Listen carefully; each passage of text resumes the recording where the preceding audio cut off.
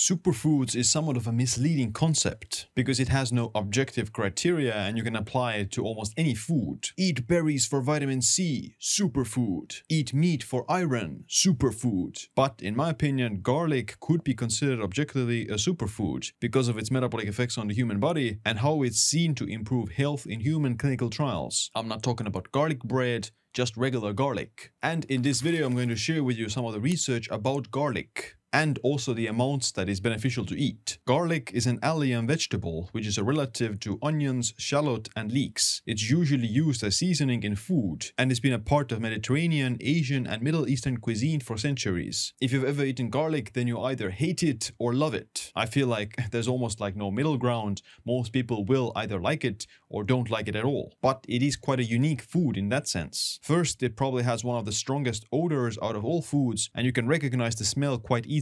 Secondly, it's effective against vampires, so maybe that's the reason some people don't like it. When it comes to the health benefits, then garlic has been seen to work on dozens of different pathways in the body that have anti-inflammatory, anti-platelet, antioxidant, anti-lipidemic, anti-diabetic, anti-atherosclerotic, anti-apoptotic, antibacterial, and endothelial benefits. Garlic thus might have therapeutic effects on things like atherosclerosis, metabolic syndrome, and cardiovascular disease. Looking at mechanisms is one thing, and garlic has quite compelling mechanistic evidence, but we should base our decisions predominantly on human clinical trials. Fortunately, there is quite a lot of human clinical trials on garlic which supports its mechanistic evidence. For example, a 2015 meta-analysis of clinical trials showed that garlic intake lowered systolic blood pressure and diastolic blood pressure. The effects were seen in people with already existing hypertension more so than in people with normal blood pressure, and the dose for maximum benefits was 480 milligrams of supplemental garlic for 12 weeks. A 2024 meta-analysis of clinical trials showed that garlic supplements lowered fasting blood sugar, hemoglobin A1c, total cholesterol, and LDL cholesterol, while also increasing HDL cholesterol. In this study, they used both raw garlic as well as garlic extracts. Another 2024 meta-analysis showed that garlic could also reduce waist circumference and inflammation in addition to the cholesterol, blood pressure, and blood sugar. This makes it potentially useful for alleviating metabolic syndrome, which is a major risk factor for heart disease. Because garlic is high in sulfur, it supports the production of one of the main antioxidants in the body called glutathione. In elderly people, ingestion of garlic has been shown to increase levels of different antioxidants like glutathione peroxidase and superoxide dismutase, while decreasing markers of oxidative stress. This makes garlic potentially useful for supporting the immune system and lowering inflammation. A 2020 meta-analysis of clinical trials showed that garlic supplements lower CRP levels, which is a marker of systemic inflammation, but it didn't reduce IL-6, which is another marker of inflammation. And aged garlic extracts also lower TNF-alpha, which is another inflammatory marker involved in cancer and other diseases. So overall, it does look like garlic has anti-inflammatory effects in humans.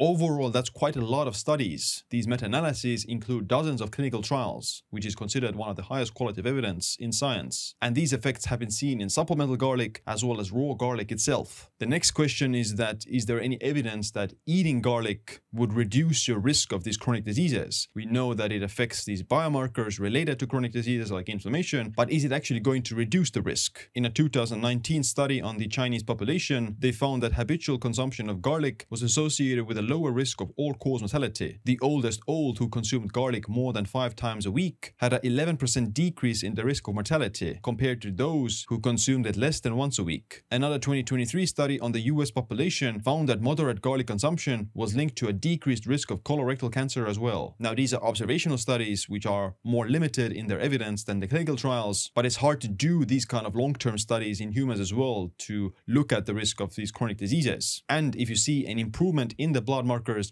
then that typically does reduce the risk of these chronic diseases as well. When it comes to heart disease, the #1 chronic disease in the world, then garlic has been shown to reduce the risk factors of heart disease, such as cholesterol, inflammation, blood pressure, even waist circumference. But can it actually affect atherosclerosis or even reverse it? A 2021 study found that light to moderate garlic consumption 1 to 3 times per week was inversely associated with carotid intima media thickness, which indicates plaque buildup in the arteries. This means that the people who ate garlic had less plaque buildup in the arteries. Several clinical trials have found that aged garlic extract supplementation lowers coronary artery calcification progression. Now, these are very small studies and they don't often control for other lifestyle factors, but like I said earlier, you have mechanistic evidence as well as the evidence from clinical trials that garlic supplementation or garlic intake can improve these risk factors. So that makes the evidence slightly more compelling in my eyes. A 2019 double-blinded placebo-controlled study on patients at high risk of cardiovascular disease showed that 2400 milligrams of aged garlic extract a day increased microcirculation and triggered wound healing in the blood vessels, which protected against atherosclerosis progression. Another 2018 randomized trial demonstrated that 250 milligrams of aged garlic extract a day for 12 months slowed down atherosclerosis progression by reducing fat around the heart. All of this, in my eyes at least, suggests that garlic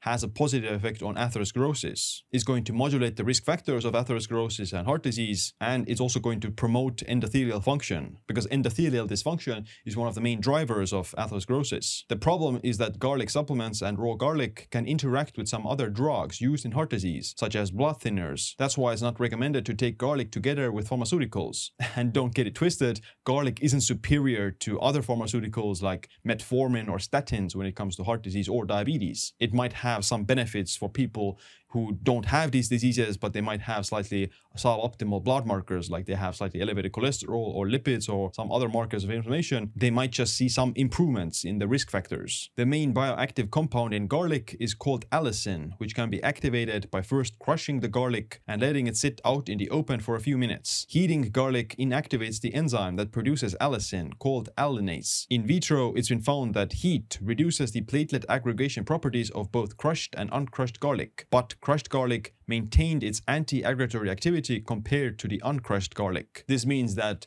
you can still cook with garlic and get the benefits, but you would want to crush it first. In human clinical trials that showed the benefits, the dosage for allicin ranged from 10 to 48 milligrams per kilogram per day, or for the aged garlic extract, it's up to 2400 milligrams a day. Taking 2 grams of crushed raw garlic could have similar effects, and you would get the similar amounts. Garlic is also a pretty versatile herb that you can use in a lot of different meals. I like to add it to meat and vegetable dishes, but you can also use it in stews or just eat it as a raw snack next to your meal. The only downside is, yes, that it might leave a strong odor, which is why I wouldn't recommend eating garlic in the morning or at lunch if you're going to somewhere public. I like to eat garlic for dinner so I get to brush my teeth after that, and I've also discovered that aged garlic powder doesn't have a long-lasting smell. In conclusion, the evidence from mechanistic studies as well as clinical trials, in my opinion, suggests that garlic is somewhat of like a superfood and it has nutraceutic properties that go beyond just like regular food. You don't get a lot of calories, or you don't get a lot of micronutrients or even like macronutrients from garlic, so it's not something that you would sustain yourself on. But it does appear to have some of these nutraceutical properties that improve your blood markers related to many of these chronic diseases, specifically lipids and inflammation. But you shouldn't take it with other medications. If you want to learn more about heart disease and other compounds for longevity, then check out my new book, The Longevity Leap. Link in the description. Other than that, thanks for watching this video. Make sure to click a like and subscribe for future videos about living longer and staying healthier. My name is Siim. Stay optimized, stay empowered.